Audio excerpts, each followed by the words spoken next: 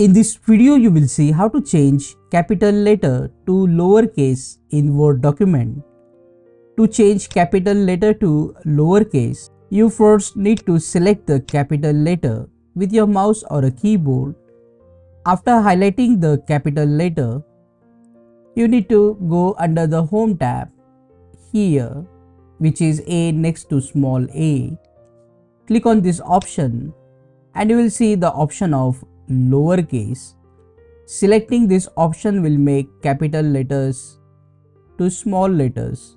So after clicking this option, as you can see, now capital letters are converted to lowercase. If you want a sentence case, you can select the option capitalize each word. Click on that like button, comment below and let me know if this video solved your problem. And don't forget to check out these useful videos related to Microsoft Word. See you again in the next one.